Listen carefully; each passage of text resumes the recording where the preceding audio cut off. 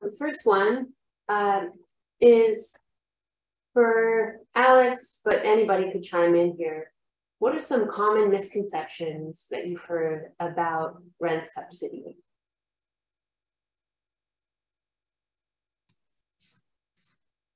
I'm not sure if I have an answer to that. So if somebody else wants to take it, that would be great. That's okay. It's a little bit of a tough question without further clarification. So misconceptions about like what part of rent subsidies, like whether it's effective or not, or whether it's, you can, you know, if you've heard, you know, something about it being, you know, akin to a government handout, and some rationalizations about that, that it's not actually very effective. Yeah. Oh, I'd have to pass that off to one of the panelists. And we can pass by that one if nobody has anything. I wanted to touch on that one in case, because that rent control and rent subsidy did come up, and I know that there are some misconceptions about how it works. So yeah, feel free to chime in if anybody has anything on that one. The next question we can move to is, this is from Leo. They say, I love the concept of standardized building upgrade packages. Can you talk about how you balance the net cost of electrification with the net savings of energy efficiency? Tariffed on-bill financing works when the operational savings pay back the capital investment, but electrification can be pricey.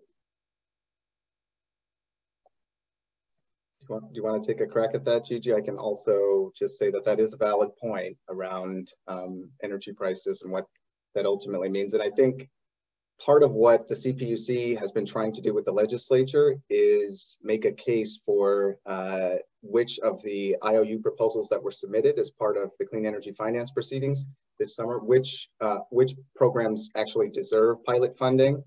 And I think a big reason why is because in California, we do need to test whether or not tariff on bill is going to be an equitable solution, not just for building owners, but for tenants. But that is a good point. Like, just depending on where you are and what your energy prices are, you know, you could see, and this is another reason why I think tariff on bill is interesting, because it's the utility taking on the risk that a building owner would normally take if they were going out and getting a loan for a deep rehab or a retrofit. But I don't know if there's anything you want to add, Gigi. Yeah, I can add. I mean, for our pilots, we are demonstrating emerging pre-commercial technology, and they're not cost competitive right now. But a big part of our work is working with manufacturers to identify strategies for cost compression. So the pilots themselves, we're tracking time and cost in a very granular way and making suggestions to improve products, identifying contractor issues, just really trying to streamline the technologies themselves and that interaction with contractors to achieve cost compression. So, you know, that's a part of the research. We're still gonna see how those technologies perform and hopefully have good data around that, and work directly with the manufacturers if at least for scale, and try to have those fit into the on-bill financing options that we're looking at. So, and to piggyback on that topic, Scott asks, can you go into more detail about how tariffed on-bill financing works from the utility perspective?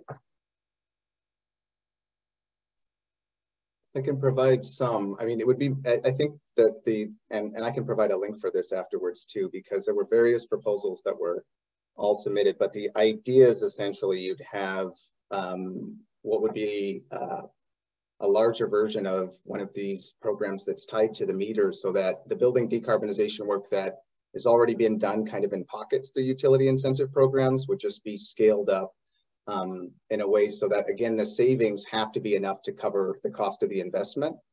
So that's part of why I think, again, going back to this pilot period where the CPUC is trying to pick which programs deserve pilot funding is important, because I think after the research findings come back from that pilot period, we'll have a better idea of which of those IOU proposals is going to make sense, knowing that also they're in different parts of the state. But I don't know, Gigi, if there's, because it's really tough to speculate without seeing who's going to get funded right now and actually seeing how the programs look in the real world as opposed to how they look in agency proceedings when they're being presented by utility staff.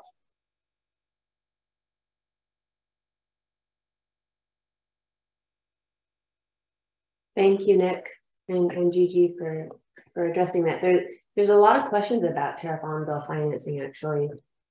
Jeffrey is asking, is there data on how many low-income households would be ineligible for inclusive utility investments because of projected lack of energy savings? And two, is any other financing strategies available to support this demographic? So I guess to the first one, I don't have any data off the top of my head. And can you repeat the second one? Because we'd have to follow up on that first one. Yeah. Financing strategies to support this demographic. So deed restricted, like what we're talking about, yeah? I think so. Yeah, so, I mean, and I mentioned this during the presentation, but if you look at our pilot demonstrations across the state, they're all leveraging multiple incentives. So some of them, so for example, our Southern California project has tech funding. It's got SoCal REN funding. It's might have SOMA funding. I'm not sure what the latest update is on that, but and then we're taking the CEC funding and DOE funding to pay for other components of the program. So there are multiple funding streams in terms of building decarb subsidies that are going into each pilot. And that's part of the reason why we're making the case, or trying to make the case to the legislature at least, that there needs to be a statewide comprehensive program for multifamily deed restricted, but you could just as easily, I think, make the larger case that, and I think other folks have done that, or other panelists throughout the day, around the need to also look at NOAA properties and the larger multifamily or rental housing space. But yeah, there's several programs, and I would say that a good portion of the first initial months, and sometimes even longer than that, with building owners is this assessment period where we're trying to figure out how to make financing work in alignment with what is usually already a larger maintenance project that they're undertaking on site. And I'll just add to that, AEA, a large part of AEA's day-to-day work is working with building owners, understanding the funding stack that's available for whole building retrofits. So that's that we came to the pilot projects with that, and the technologies that I mentioned that are emerging are expensive as they are, and what makes them affordable right now is that CEC funding. So I think we're trying to work on cost compression with the typical incentive funding stack without that emerging technology research fund. So that's kind of what we know most owners are familiar with or do for their projects. So that's where we're working towards, trying to get the packages cost effective in that way. So thank you. We'll move to another question from Elise. They say, I heard some concern from an apartment project manager about some sort of delay with getting PG&E approval or final inspection, something like that, for upgraded electrical at a big apartment complex here that needs to do upgrades. Is this an issue anyone has heard of? He doesn't expect to be able to have a final mechanical permit for a year. Has anybody come across this? So is this an entitlement question directly related to just what would be an electrification upgrade on the property, or is there like emerging technology in that property that this person's referencing? Because there are occasionally issues when you work with jurisdictions around emerging technology that we install, where we, from time to time, will have to go to the funder, like the Energy Commission, and ask for them to provide documentation clearly stating that this is not a product that's commercially available, and that because it's used for research purposes, they're sometimes willing to really just let us install that product, knowing that it doesn't meet, you know, whatever the current specs are, because we're testing it for research purposes. But the other question around just if you're having issues around entitlements, like I guess that's going to be project to project and region to region, because some of our projects are easier to entitle than others. But yeah, I hope that gets to it. Gigi, is there anything that you'd want to add around entitlements now or permitting? The person just added, they were adding washer dryers that needed upgrading. Upgrading of the electrical, and it sounded like PG&E was the holdup. Yeah, I guess I'm not surprised by that. There are typical, they often delay electrification projects, especially if it depends if the service is being upgraded. So that I know for PV projects, in my experience, that can be delayed months to years. So I'm not surprised, but I don't have anything more to add. Yeah. Okay. So switching gears, more towards I think Rich and Avni. This person asks, are there examples of energy efficiency programs successfully mandating that rents can't be increased on properties that receive upgrades? Or do these protections need to come from the local jurisdictions? I can start with some thoughts, and I, admittedly don't know everything, and I think we're all learning about a lot of the nuances involved in some of like how existing regulations or laws might be applied or not to our interest in electrification projects. But I do think it's more of a local jurisdictional issue. I'm personally not aware of any programs that have prohibited direct rent increases for participating in an energy program. I don't know if others on the panel have anything to add. Yeah, my understanding was that it was a local jurisdiction issue as well.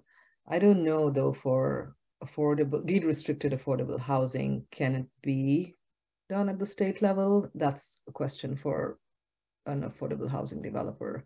But my understanding is that it is local, which is why we're pushing for the city and county to do that at the local level. Yeah, and I have heard, I think this was a question earlier, like incentive programs like SOMA, for instance, which is solar on multifamily affordable housing, does have a requirement for tenant benefits. And I think often, I don't remember how it's enforced directly, but I think if it's proven that there aren't tenant benefits, then they would rescind the incentive. So I've seen that in some solar efficiency programs. I think LIWIP has similar language, but I'm not sure if it has the same teeth. If it has the, yeah.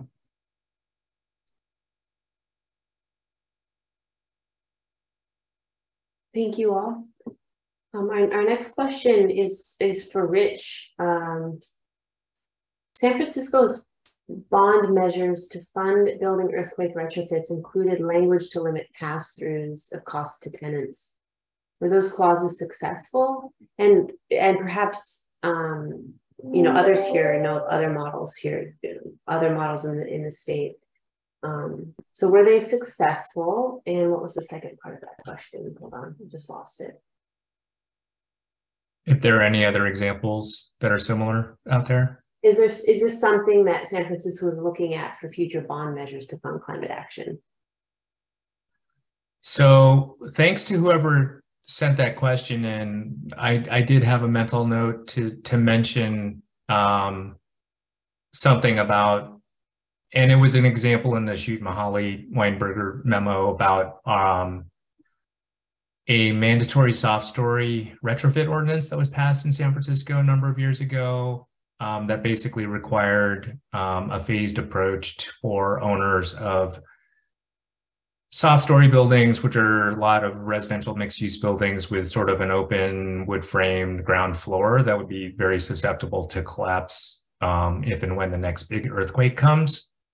So there was a retrofit upgrade requirement put on landlords, and then a lot of thought and discussion and engagement went into costs and how landlords could pay for these improvements and what mechanisms they had to recover costs. That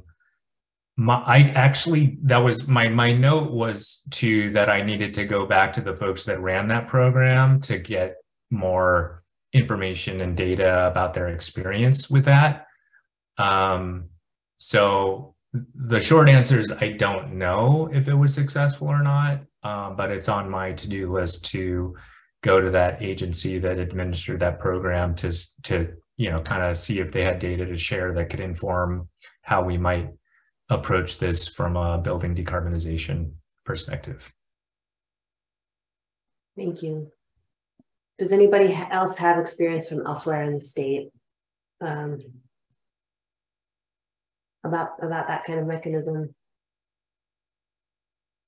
The person later added, if speakers have thoughts on any other future San Francisco climate funding efforts, bonds or otherwise. I mean, we are in the process of figuring out financing streams for doing large-scale decarbonization in San Francisco, whether it's a bond or I think the various options are still being developed. Some of us are involved in that working group as well, including myself. So yes, Laura, I would definitely push for some of that to address, the tenant issue and costs. But it's still very nascent. It's really not crystallized yet. Thank you, Avni. And I could just add something that's tangential to this here, because I know we're all in this space where we're trying to figure out where there's stable funding, largely for like residential building decarb, but a lot of the decarbonization folks are likely to see in the next couple of years in their communities is actually going to be happening in places like school districts. So for folks that are in either, I would say K through 12 or all the way up to K through 14, in the recent budget, we had almost $4 billion spread out to 2024 for school facility aid modernization. And that's going to also include schools being eligible for these community resilience centers. And of course, CalShape, which is like the heat pump or HVAC program that got some funding for schools. But there's, when folks said bonds, it just kind of triggered to me that a lot of the local measures that we have oftentimes for buildings and education, aside from the dedicated funding from the state, does for schools does come in that way. But that's something to think about, especially in the community resilience centers, because there's flexibility there around what can be done to convert those buildings to areas that are essentially community gathering places during climate emergencies. Thank you, Nick. Our next question is from Jeffrey, saying, thank you, Nick and Gigi, for that clarification earlier. So for low-income affordable housing, deed restricted or unregulated, what I'm hearing, he says, is that it still relies on braiding public funding from state and federal sources. Are there no other programs like Block Power that leverage private capital markets? Given the massive scale needed to achieve holistic electrification, I'm not convinced we can rely 100% on public funding. So that's not directed towards anybody in particular, but if anybody has anything to say about that one.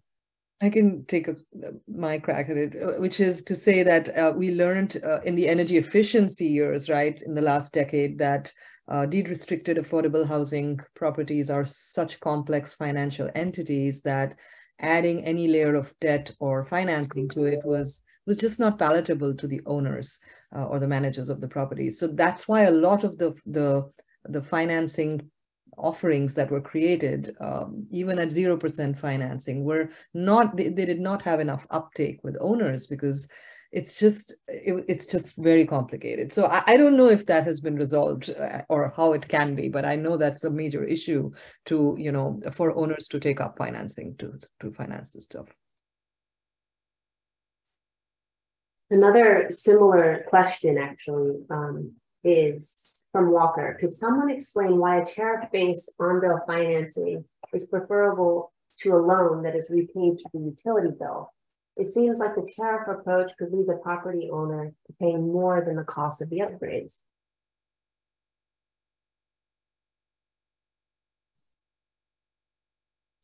So again, I guess I could take a quick crack at this, but in a lot of and Avni just did a good job of mentioning that the financing options right now for building owners, and I would even go by extension and say if you're just trying to access capital to pay for these building decarb programs over time, it's just not an easy thing to do. But I think the premise of tariff on-bill, what makes it special is that the cost of the improvements have to be covered by the savings, and I think until we actually can see what that looks like in California, it's difficult to say whether or not, and then I would also say that it's a utility investment, not a loan. So that's also important because utilities are already making some of these investments through different programs. So this is just trying to really scale up that investment, but I hear where the concern is there. And again, I would go back to, we need to see what a pilot looks like first before I think we go back to trying to figure out what loans could look like. Because we already have gap loan financing for programs like SOMA, which is problematic in terms of participation too. So the idea, I think, is that tariff on bill is preferable because it's a utility investment that just kind of is more in alignment with what they're already doing, instead of trying to ask the market to underwrite these savings. Rich, I saw you heartily agreeing with some of the things that Nick was saying. Did you want to add anything to that?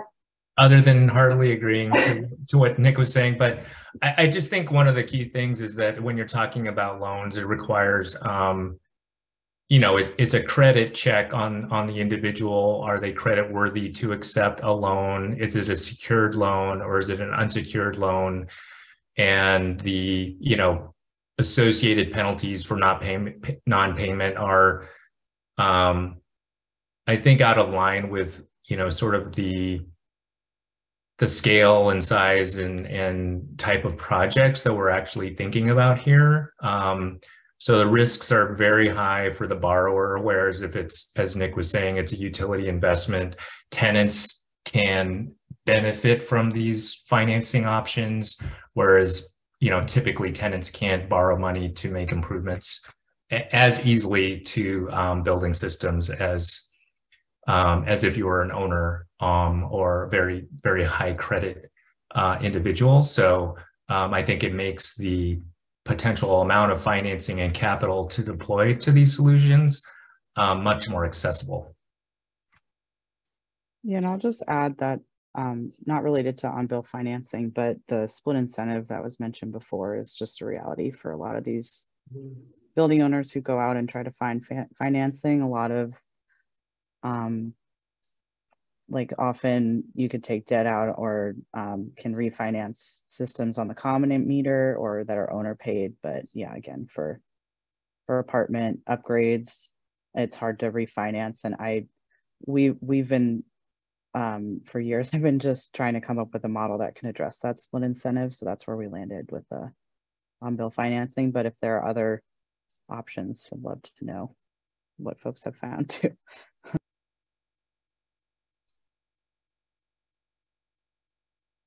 Well, I think with that, we'll wrap up our Q&A. Thank you to all of the speakers who stuck around and for all of our participants that stayed with us. We really appreciate it. We appreciate all your good questions and comments in the chat.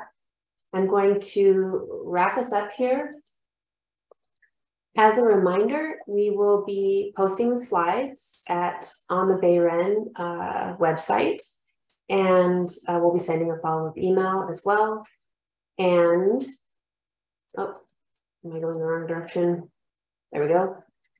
One last thing, before you really dive into the rest of your day, if you could check your email and follow the link to our survey and tell us what you thought. And respondents will be entered into a giveaway for a solar phone charger. So pretty cool.